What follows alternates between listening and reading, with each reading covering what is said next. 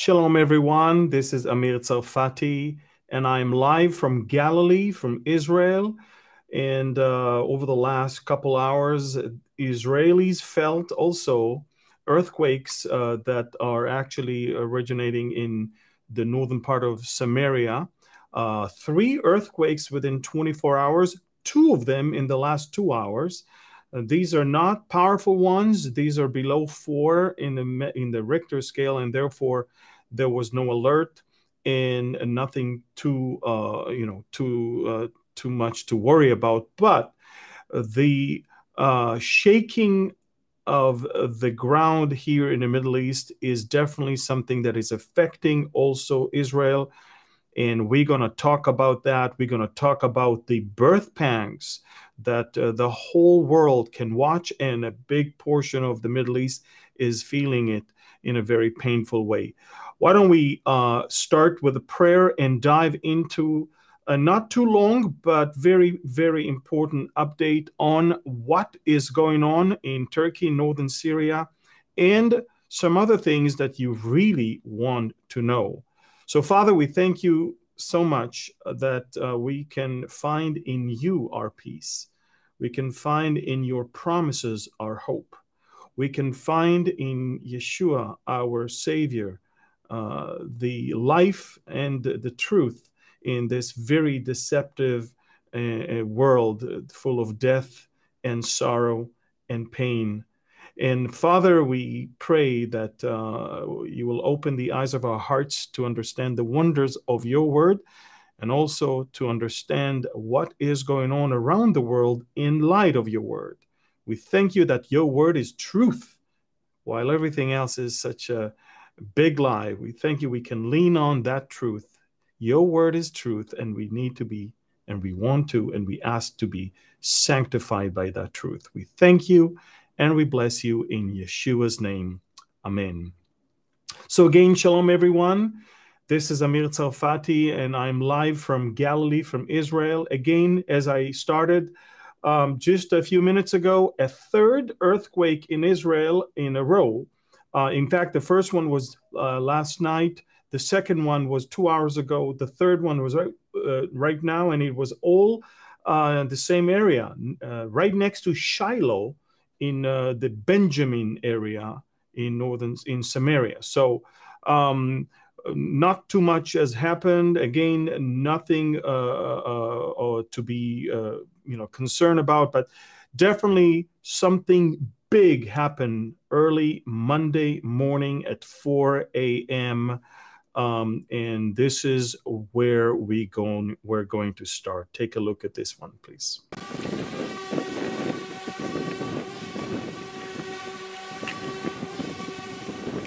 This is Kahramanmaraş, city in southern Turkey, 1.7 million people.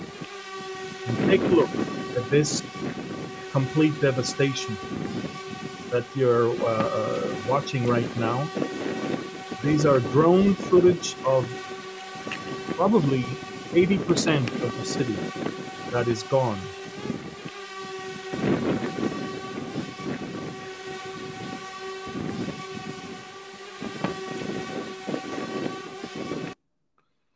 And just so you know, I just gathered a photo of the city before and after. Again, 1.7 million people, very big city in southeastern part of Turkey.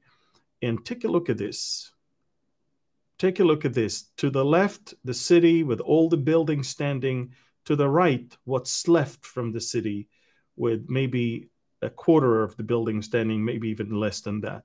This is just one out of so many villages, towns, and big cities that were terribly affected by the 7.8 that was followed by a 7.6, 7.5 magnitude earthquakes that struck Turkey and northern Syria on Monday morning in the middle of a very cold front, freezing temperatures, which are also a big problem to be able to find people and hold them alive for long under the rubble. So there are two things that the rescue teams are trying to fight right now. The weather is terrible, but also the aftershocks. We're talking about non-stop aftershocks that continue to or cause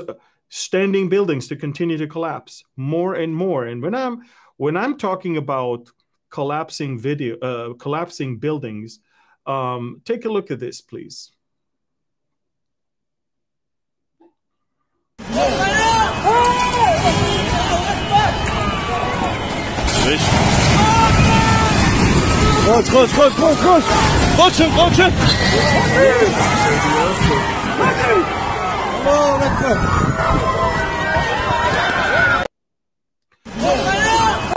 Now, as you could see, this is way after the earthquake took place. These buildings were damaged, and the aftershocks caused more buildings to collapse than the earthquake itself. And that's the problem. There are thousands of buildings, such as this one, that are still standing, and the rescue teams are around this area. And this is what's going on there. In fact, let me show you another video that might cause you to understand the problematic aspect of rescuing people right now.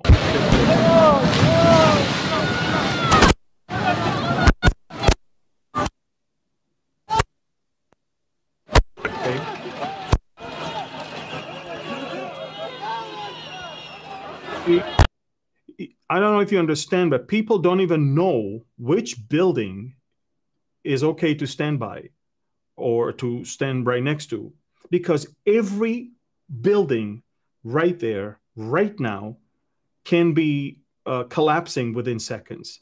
The aftershocks are not minor ones. We're talking about above 4 and above 5. And right after the earthquake, some of the aftershocks were actually 6 and even above. And therefore, the situation on the ground with the rescue teams is catastrophic. But nevertheless, we have some amazing moments over there that never leave any eye dry. And one of them is this one that I really want you to see. Take a look at this amazing video. Take a look at this one, please. What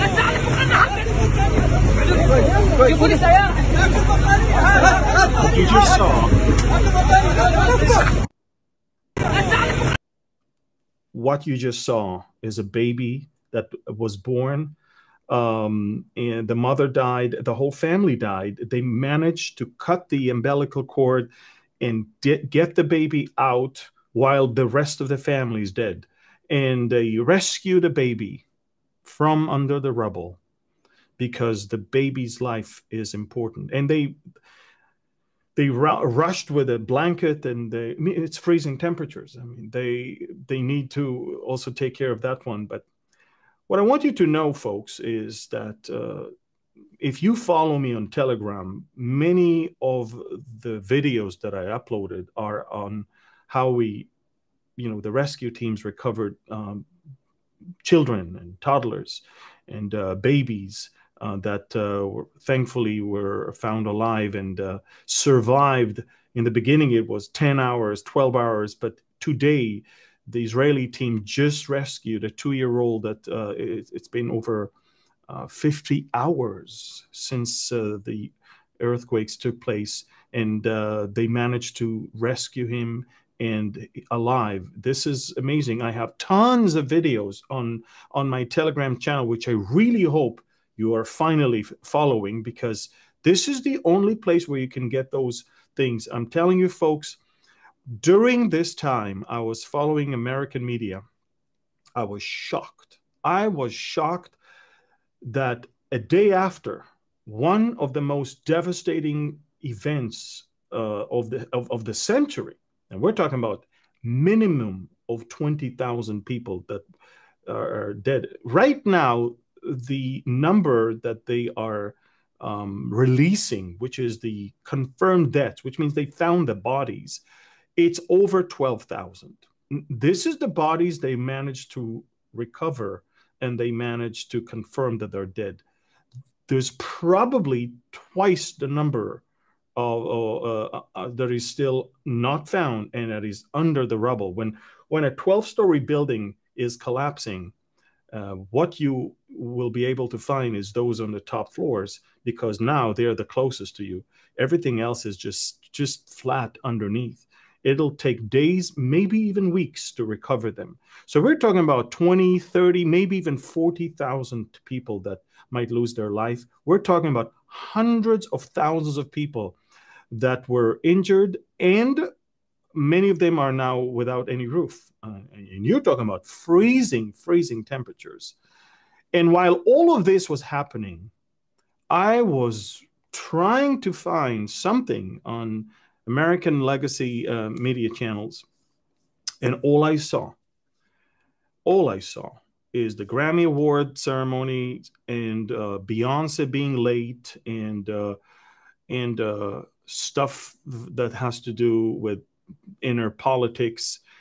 And while all of this is going on now, let me also tell you this: while these two earthquakes took place, it was 4, and then it was, if I'm not mistaken, it was 8 a.m.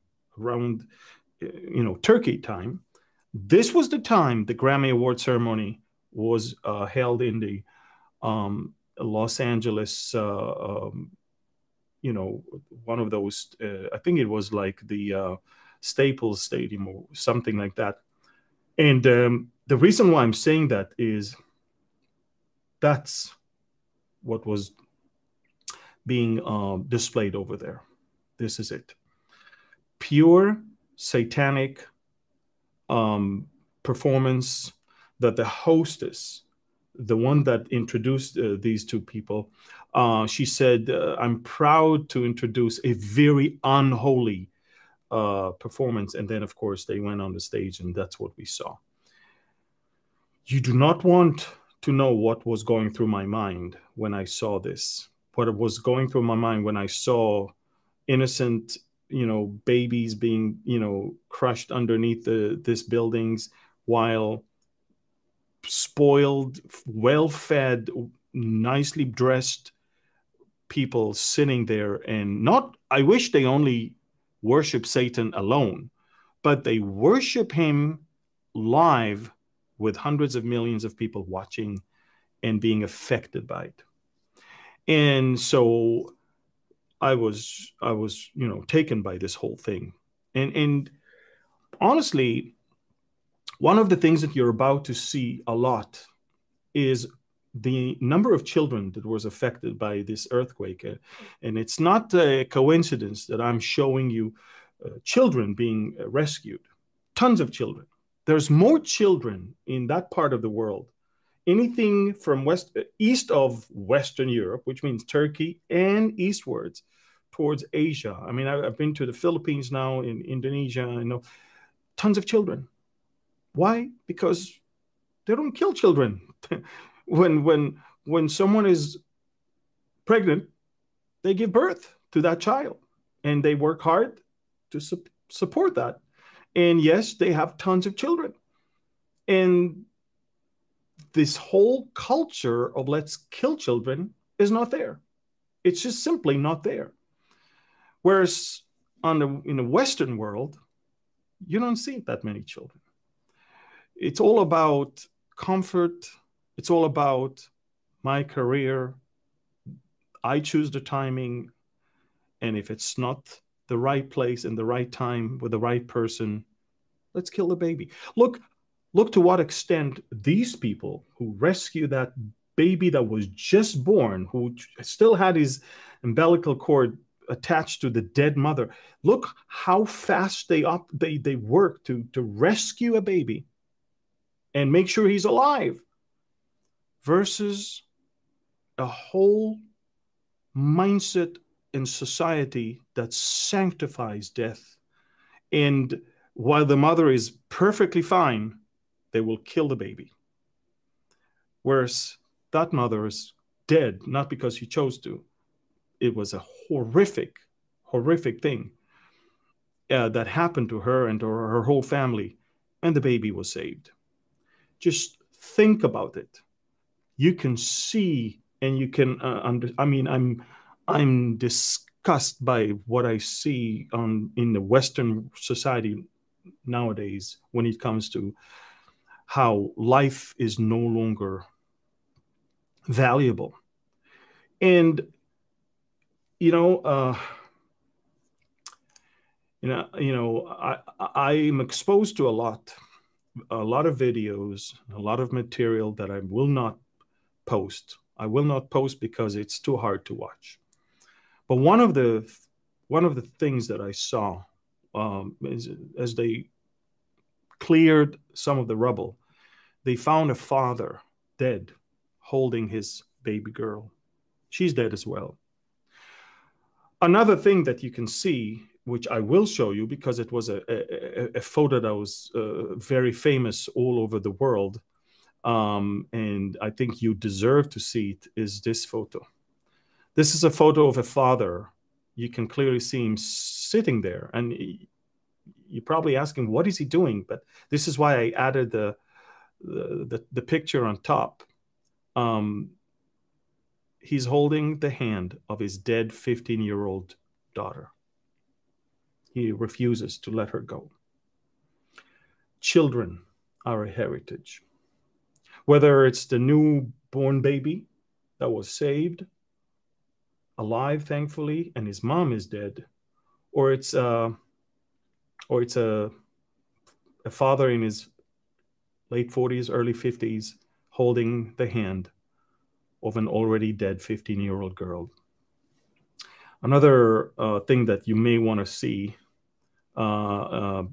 which is very moving, is this one. Take a look at this one.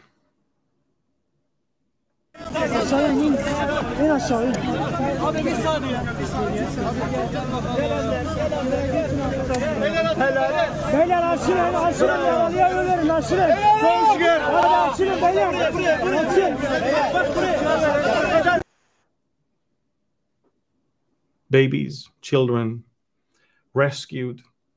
I have dozens of those videos, and you can see many of those on my Telegram channel. But all I'm trying to say is that we need to pause and ask ourselves, in what kind of world do we want to live? A world that sanctifies death, and a world that is very comfortable and well-fed and very wealthy, or a world that will do whatever it takes to save the life of a newborn, unborn, and any age of any baby. That's the world I want to live in. And I want you also, I want you to see another thing. Let's talk for a minute about the earthquake itself. 3 days before the earthquake, a Dutch expert who's been following the seismological developments in that area tweeted the following thing. Take a look at this.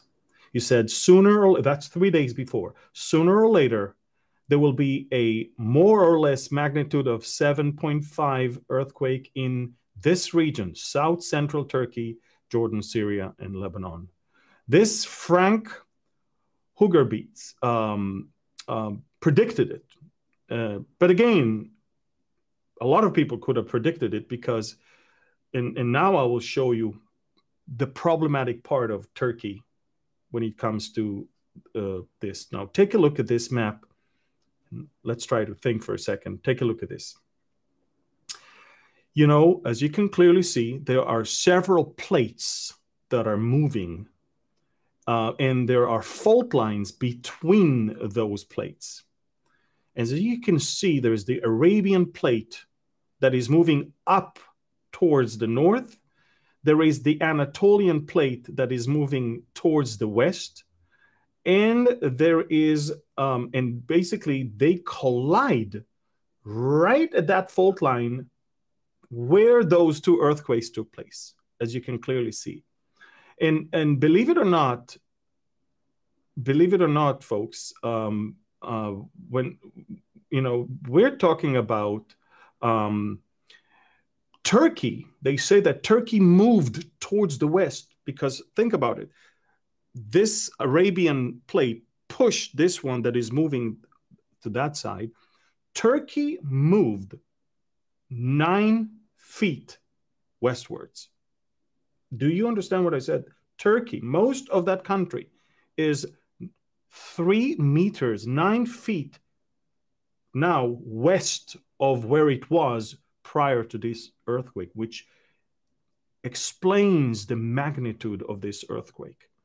There's a whole fault line that is now created, a crack that is 100 kilometers long, 100 kilometers long crack, 60 miles long. This is phenomenal. All of that happened. All of that happened within hours.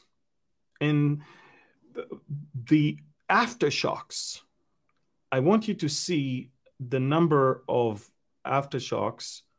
Look how many, and there's many more. This is something I took only from a few hours ago. There are tons of aftershocks all around that region that are still in the level of 6 and 5 and 4. And every small aftershock like this causes the weak buildings already that were damaged by the main one to collapse. They stopped the rescue efforts in parts of Turkey because buildings continue to collapse, in one case, on top of the rescue team, which now is another tragedy by itself. With all of that, I want you to know that the enemy is still working. The enemy is working now. Let me tell you how exactly.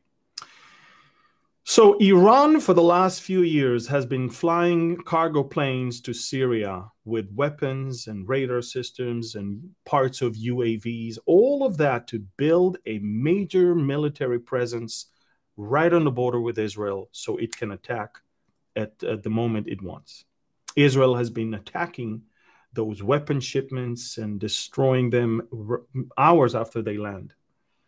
Now, this particular earthquake fell like a ripe fruit in their hands because now, under the guise of relief and rescue and aid operations, they are flying cargo planes, 747s and Ilyushins, and they're flying cargo planes loaded with what they say is 20 tons of relief and medical equipment and stuff like that. Everything is covered with a tarp. You cannot see anything from it. And what Israel is suspecting is that they gear up because they know it's only a matter of days and weeks before that's it.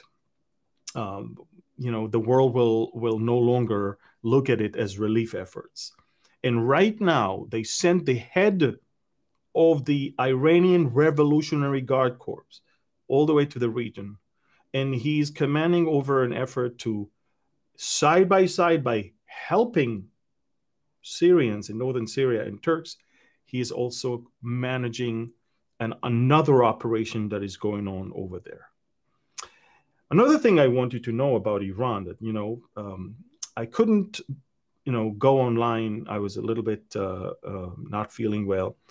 But there was an Israeli Mossad operation that basically took place in Isfahan in Iran, central Iran, where we managed to smuggle parts of UAVs. We assembled them on the ground, and we flew UAVs to the rooftop of a secret installation of the Iranian nuclear program.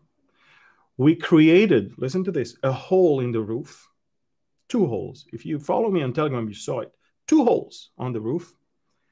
And we managed to lower a specific explosive that will hit a specific device that is in the size of roughly 2 wash machines, which is crucial to the conversion of the enriched uranium into material they can prepare a bomb from. Because the Iranians continue their effort. It's not a uranium for energy or for, innocent cause. They are all the way towards the bomb. Israel managed, with precise human intelligence, we managed to fly UAVs to the rooftop, make a hole, go inside, destroy that device, and that's it. In response, today, take a look at what the Iranians did in Isfahan in response. Take a look at this. So they showed today, this is in Isfahan, on the right-hand side, a ballistic missile that has Hebrew on it, says, "Death to Israel, Mavet LeIsrael." They literally wrote in Hebrew letters. And on the other side, you can see the flag of Israel on the floor, so people will step on it. And that is because they are furious about the Mossad operation from a couple of weeks ago in Isfahan. So in Isfahan, this is exactly what happened. Look, let me say this, and it's very important, and I hope all of you can share it. By the way, can share it, because you never know what the big techs are going to do with this information. But I want to tell you folks this. It's important that we understand that in the last 3 years, since basically January 2020, we had a pandemic. Then in 2022, a war that is equal almost to the magnitude of World War II. You don't understand how devastating the war in Ukraine is. It's beyond what you can ever think. I have footage that I will. It's on my Telegram channel. I cannot show it to you right now. It will be censored, and I don't want this whole video to go to waste. But I want you to know that even chemical weapon is being used right now. But what I'm trying to say is this: we have a wake-up call. We have, we're talking about pandemic, which is, we're talking about viruses and stuff like that, where we have wars and we have rumors of wars, and we have a biblically proportioned earthquakes that are happening around the world in probably strength and in timing that is increasing. And this is exactly the definition of birth pangs. This is exactly. And you need to understand what we see now is a sample. It's a foretaste. It's just a little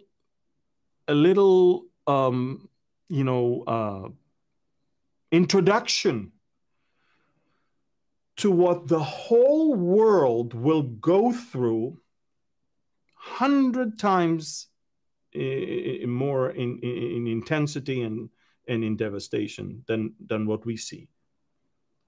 What we have been exposed to in the last 3 years, and especially over the last year or so, is something that should be taken by all of us as a big and great and loud wake-up call. And I want to remind you that the disciples, when they came to Jesus, they said, "What is the sign of the end and of your coming?" And Jesus answered and said to them some things that a lot of people misunderstand. Take a look at this. He says, "You will be hearing of wars and rumors of wars." And look what he said: "See that you are not alarmed, for those things must take place." And then look what he added: "But it is not yet the end." And then he says, for nation will rise against nation and kingdom against kingdom, and there will be famines and earthquakes in various places. And look what he says, but all these things are merely the beginning of birth pains. The Greek word right there, because I know in the King James and in New King James, it says sorrows, the beginning of sorrows. But the Greek word, which in Strong's, it's 5604, it's odin. And odinon is in plural, of course. And what I want you to know, it appears in of course, Luke, it appears in Mark, it appears also in 1 Thessalonians chapter 5. And this is exactly not only referring to the events themselves, as far as earthquakes and wars and all of that, but the frequency and the intensity thereof. And what I believe all of us are going through right now, I believe we're going through those birth pangs. I believe that we see the intensity and the frequency of all of these things dramatically increasing in ways that, every time I looked at the meter that detects earthquakes, I was like, what is going on here? Because even the greatest geologists are saying, we've never seen anything like this. We've never seen anything like this when it comes to the frequency and the intensity that we see right now. In fact, I just wrote it on Telegram a few minutes ago before we began. I wrote this. There's a very well-known professor in the Beirut University. His name is Atta Richard Elias from the Lebanese University in Beirut. And you know what he said? He's, of course, looking at the movements of the Arabian plate that is pushing upwards, and the Anatolian ones, and the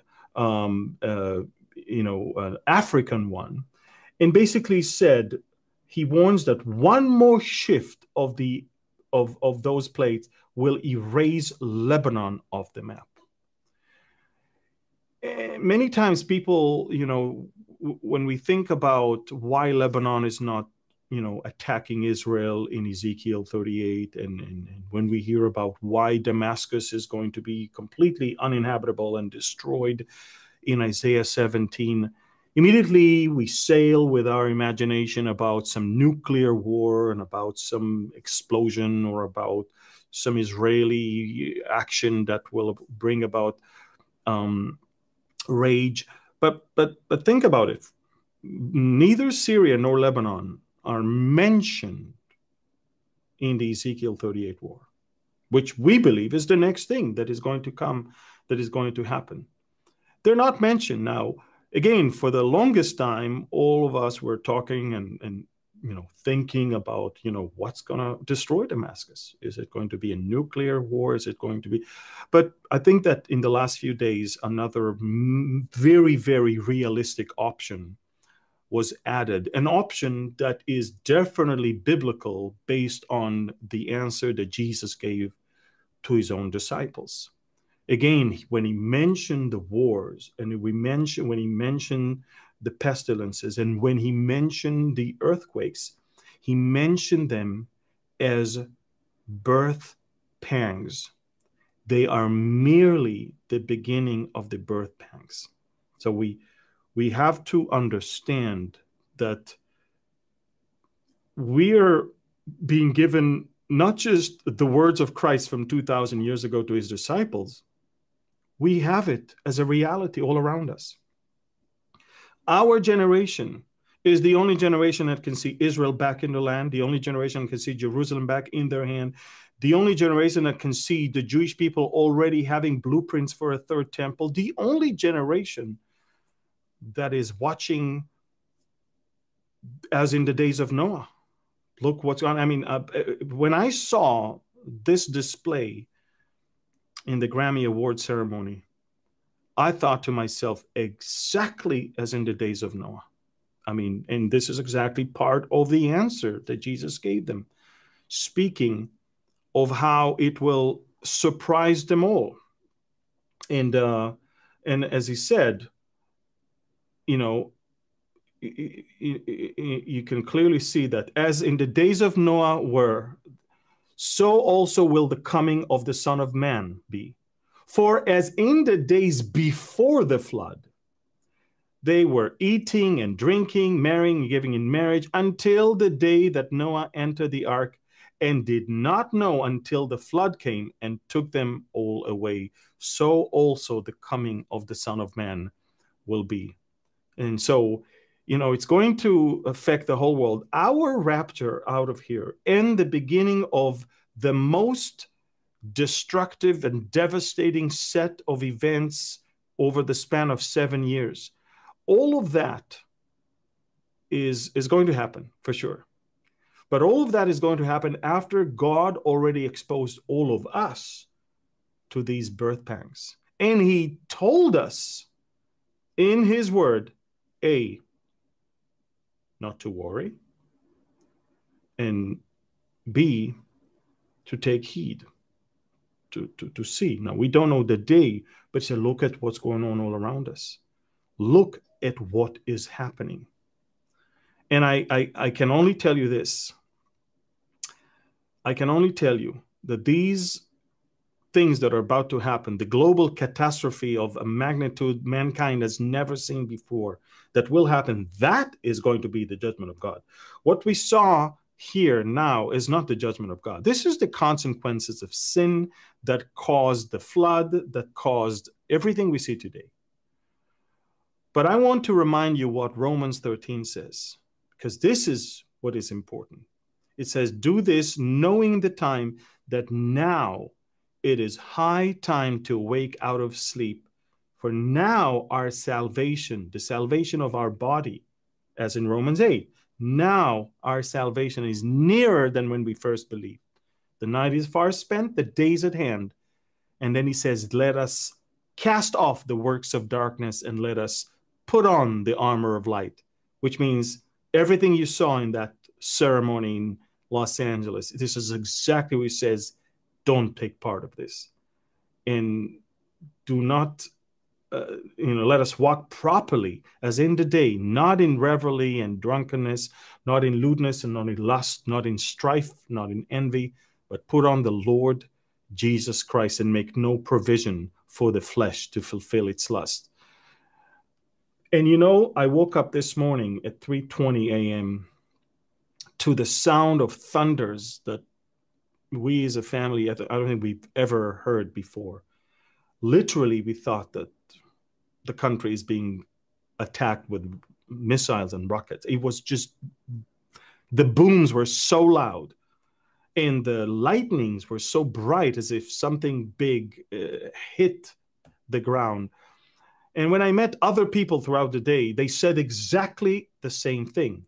And I realized that probably this low pressure weather front is affecting both the shift of plates under the ground, but also the intensity of everything that is above the ground. Something has shifted, and it's very, very big. The ground in Turkey has an open crack, as I said, of 100 kilometers long. It moved the whole country 9 feet westwards. The birth pangs have increased significantly. And I'm not saying that to you in order to scare. I'm saying that to you in order to prepare. I think that we need to understand that God is telling us something. And we have to be very careful, very, very careful of two things.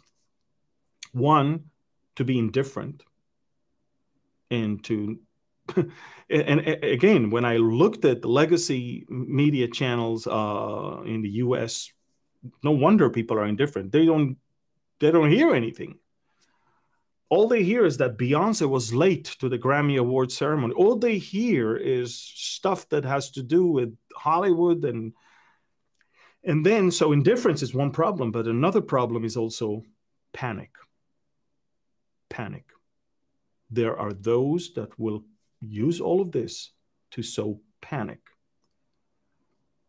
Listen, within the first 24 hours, I had on my Telegram channel to refute two main things that were already flooding social media. One, they reported as if a nuclear plant in Turkey has exploded as a result of the earthquake, and now radioactive radiation is covering the whole area and millions are going to die. That is a big lie. That never happened. And you know what they use? They use footage from the Beirut explosion from 2020, August of 2020. That's one thing. The other thing that they remember this Dutch geologist that warned about earthquake coming within 3 days?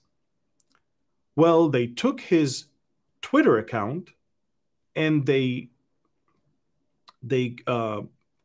created an image of his account saying that in the next few hours, a 9.6 magnitude earthquake is going to hit Turkey and it will destroy the whole country. Now, this is mentally disturbed people that wants to sow panic, of course. But there are enough people in the body of Christ that will sell you panic, that will cause you to be afraid, and that will